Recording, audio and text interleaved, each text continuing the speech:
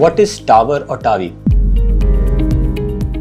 I'm Dr. Ranjan Modi, interventional cardiologist, Indraprastha Apollo Hospitals. Trans-aortic valve replacement or trans-aortic valve implantation is known as TAVR or TAVI. TAVR or TAVI is a procedure which is done to replace a stenosed aortic valve through the groin, which we mean as a percutaneous technique. So we enter from the groin, we reach all the way into the aortic valve, and it is replaced in a similar way in which a stent is done for a patient. So instead of doing a surgery or a bypass with the open heart surgery, we replace the entire valve through the groin. So that is what is TAVR or TAVI. There are very selected patients in which TAVR or TAVI can be done. Now these patients are high risk patients for bypass or for any surgery, which means the patients who have undergone surgery previously, open heart surgery previously, the patients who are very old, very frail, thin, the patients who have a contraindication to any surgery to be done again, and in patients in which surgery is completely told not to be done by the surgeon himself. TAVR is basically done for a stenosed aortic valve, which means there is an aortic valve which supplies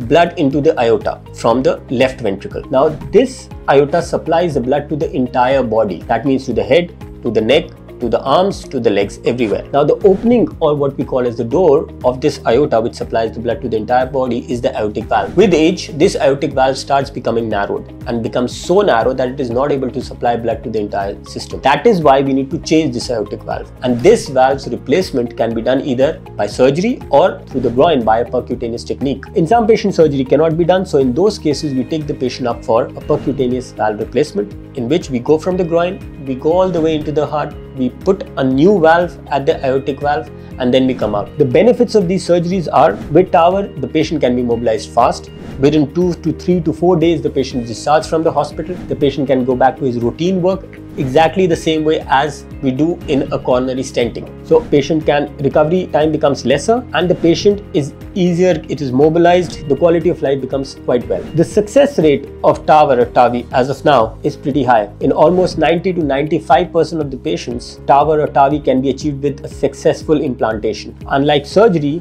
in such patients who are high risk for surgery, the chances of mortality are very high. In these similar patients, when we do TAVR or TAVI, we are able to achieve a better quality of life with a lesser mortality.